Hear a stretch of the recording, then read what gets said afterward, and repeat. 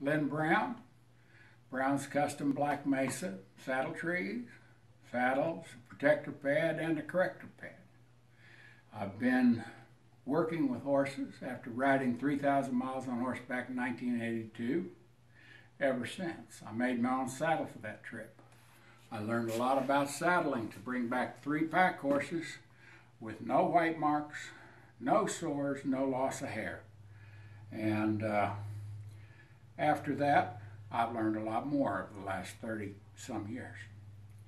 The thing we're going to do today is take a look at a Cactus Roping saddle, give a basic analysis of it from looking at it while it's complete, and a roper traded it in to me.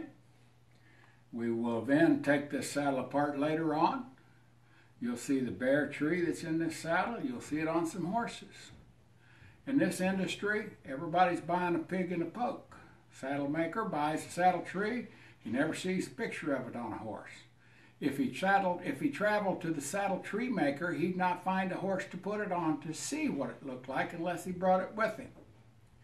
So, essentially, tree maker shows no pictures on the horse. Saddle maker doesn't put it on the horse and show pictures of it. Everybody just wants to sell you the bag, and you hope that there's a pig in it ready to roast later on. There's no pig most of the time.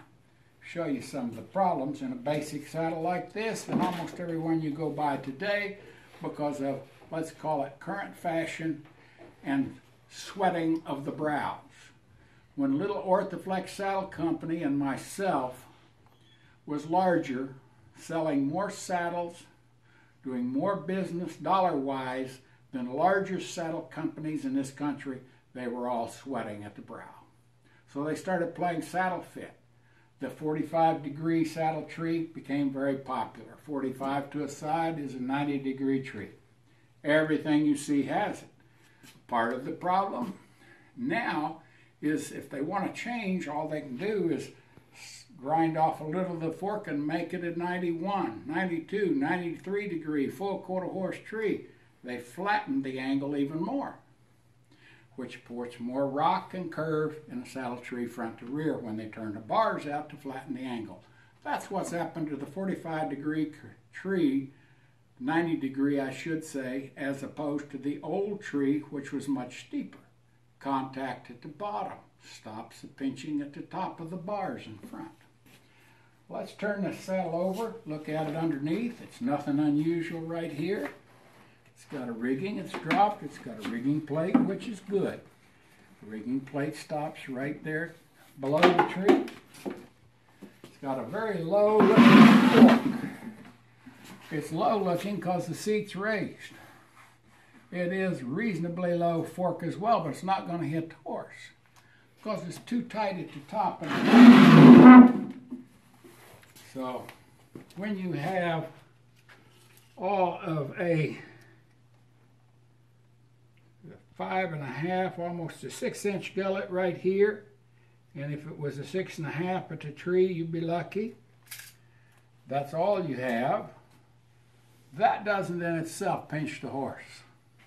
That only pinches the horse when the bottom of the bars do not make good contact to the horse. So let me turn this off.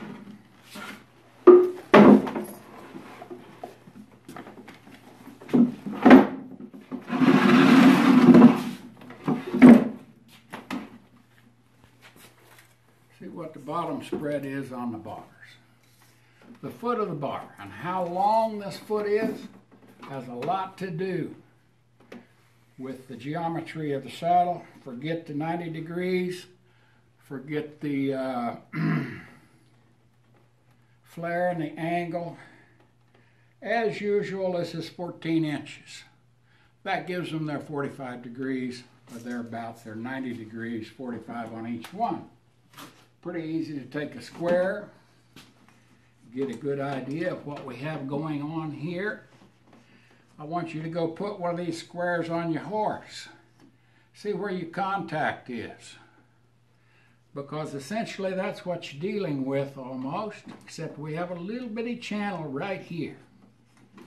A little bitty one right there where we don't quite hit the bottom here. But you'll get an idea if you can find a 45-degree horse. And essentially what you end up with is being tight right here. Tight right here. And you don't have the contact right here that you should have to hold the saddle up in front. So that has put curve in the saddle tree when they turn it out. They end up with curve front and rear when they have turned the tree out. What was steeper at one time in older saddles was when the bar of the tree was clear up here. Then it held the tree up on the horse's back, and the gullet didn't have the tendency to pinch as it does now. Because when you don't contact here, you drop down, you pinch here. There's another problem in this saddle, which I see in more saddles than not today, and even some older saddles. And that is, if I run my hand right through here, I feel a bump right there. It is a knot. There's a knot on this side too. Not as much in the front. It's because almost all Arizona bars, and that's what they went to keep them from breaking with a full notch in the bar on the bottom side.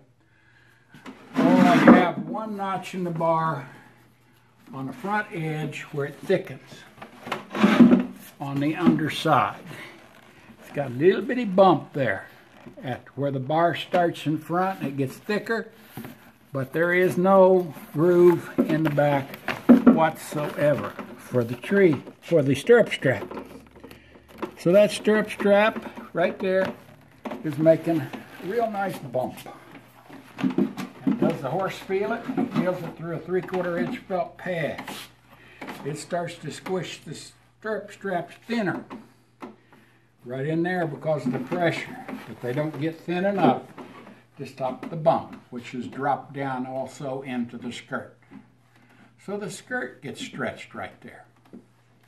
Stirrup strap bumps sore horse right where his back comes up the most. Every stride, every reach of the hindquarter, the back comes up 1 to 2 inches right here. That means he's rocking off of what?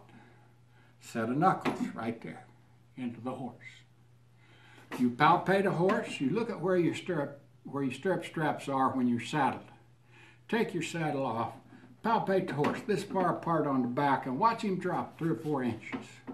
Do you think he's going to bring his hindquarters up under himself when that happens? No. He's not going to get them in there anyway if you're pinching right here because of your great 90-degree tree, 45-degree angle. Saddle tree makers are set up to interchange forks, cantles, and bars, all the same angle. 45 degrees on the bottom of the fork, 90 degrees. They can sand off a little of that fork and they can make it 91, 92, 93, and turn it out even more. Like I can't hold my hands that flat, like this, which then puts more rock in the tree front to rear and causes pressure in the mid-back. It works up and down every stride of the horse and pinches, interferes with shoulders as it does. That's what gives you white hair. It's the movement up and down in front as the back lifts. They have no explanation in a saddle as to what they do for the back as it rounds, as it lifts when you get on and the gut tenses. So this is basic Cactus saddle. The only other little problem, not as bad as I've seen in some custom saddles, is this lacing and this groove between the skirts. It's way inside of the bars. Cactus and many others don't bother to even attach the skirts there. So you can see the bars clear over here. We've got a second ridge made here and no skirts attached. Thank you. We could about pull them off this tree. So when you have a backbone that can't fit between here. If you have any spinous processes on the back of a horse, he's being bit right here. A line of pressure on each side. It goes through a pad, folks.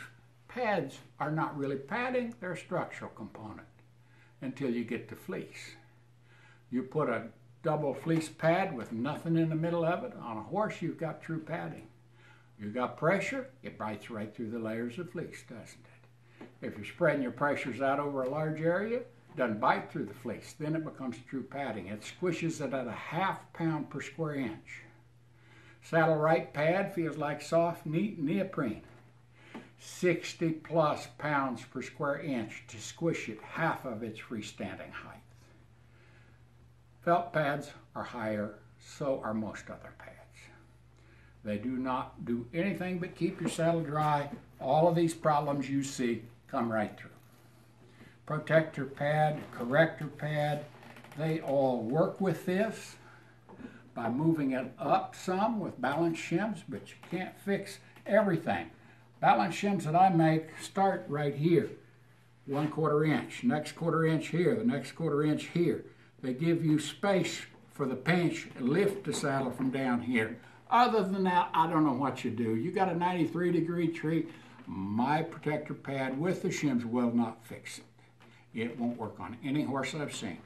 Thank you very much for giving you a little analysis of the Cactus. And if you have any spinous processes here, cut the lacing. You can cut the skirting too if you want to, because see, it's not really held down. It's not doing anything.